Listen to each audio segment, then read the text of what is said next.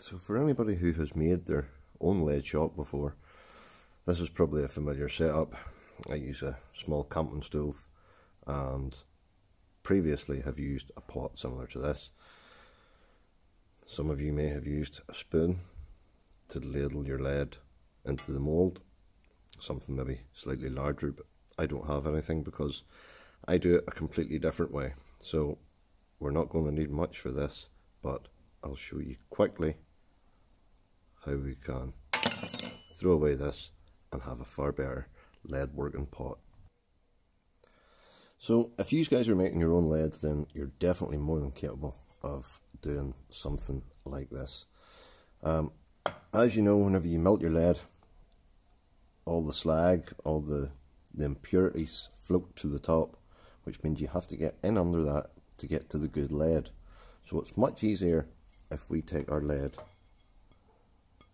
from the bottom.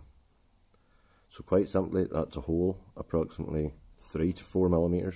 No bigger than that will be required. As you can see, this bit here, you don't have to do this. This is quite simply a cut with the grinder. We've tapped this bit in, and this is the second part of what we need for this, and that is this. It's a piece of steel bar, sharpened down to a point. That's to allow the point to drop in that hole, and it's a very simple plug system. That should be enough to stop any lead leaking out. If it's not, sometimes a small hammer, give this a few taps to help the aluminium mould to the shape of the steel bar, and that should seal it up. If you don't have a grinder to cut and do this, you can see I've put a couple of holes in here, and the idea behind that is if you've got a drill to drill the bottom, you can definitely drill these holes. And if you can drill these holes, we'll take a small piece of wire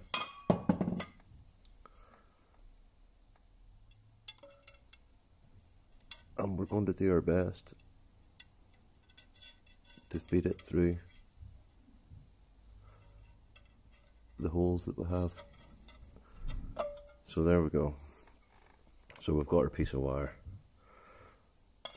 Now we don't want this to be too tight, so we're just going to give it a couple of loose turns.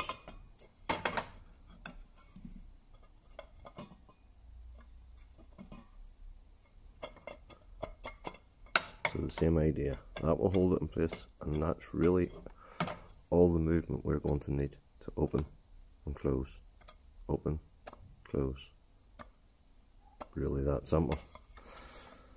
So if we put this on the pot, or not on the pot, on the heat, you can see that this edge can sit out slightly further. Now I've cut a small piece off this old stove, but if you can do that, it allows this to sit out, and because it sits out, it means we have room to get our mould in below, which means we never have to take the pot from the heat, which is a vast factor in getting steady pours of your lead. Also your mould. I'm going to get this fired up and get some heat going into it. We'll just see if we can. There we go. So there's some heat on now. This is my own pot which a buddy made for me. It's aluminium, it's just slightly heavier duty with a hole in the bottom. This is actually the pin that I use in this one, but as you can see we have another mould there, and we have some lead, so we're going to go ahead, get that in there.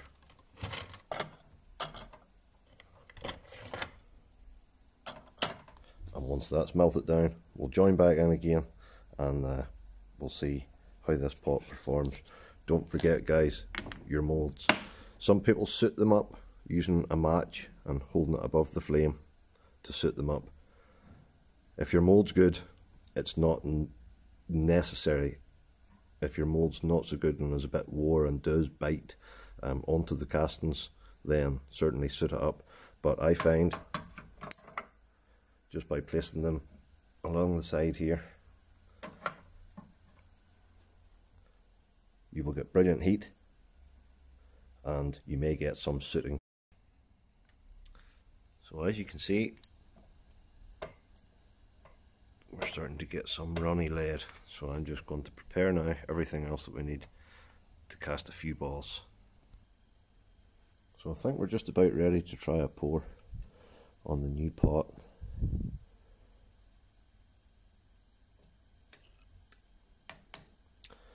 Now you never expect the first one to be too good, just because by the time I get set up the mould has cooled slightly, and because the mould has cooled we may not get a proper form, but the first casting definitely helps get the heat into the mould.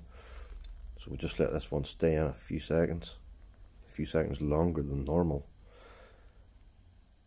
just to make sure that the mould's getting up to the temperature that we need. So if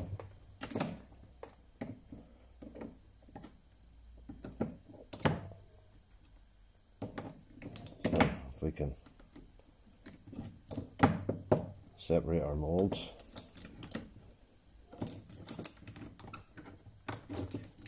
separate the balls. Like I say, they're sticking slightly because we're not up to temperature yet.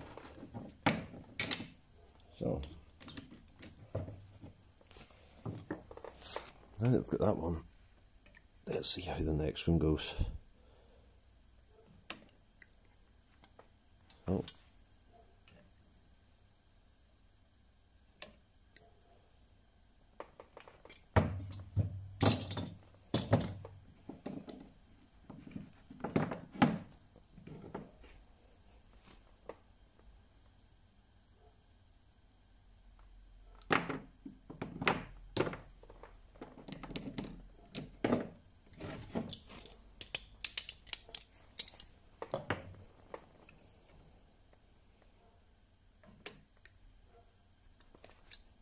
And there's no point filling the reservoir at the top here all the way up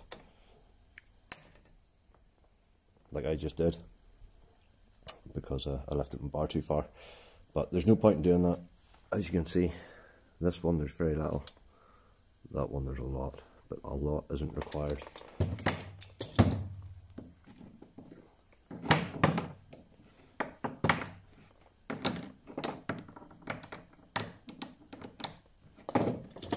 Now there will be better moulds out there which will give you a lot less hassle in the cleaning up process. However, a lot of people don't have these moulds like myself, so we make do with what we have, and we try and make what we have as efficient as possible. So we're casting 14 at a time here, and that's the fourth. That's the fourth cast.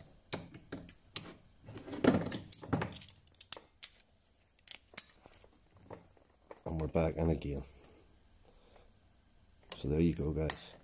Much easier than trying to ladle molten lead. If you take it from the bottom where there is no impurities, you'll be casting balls so much faster.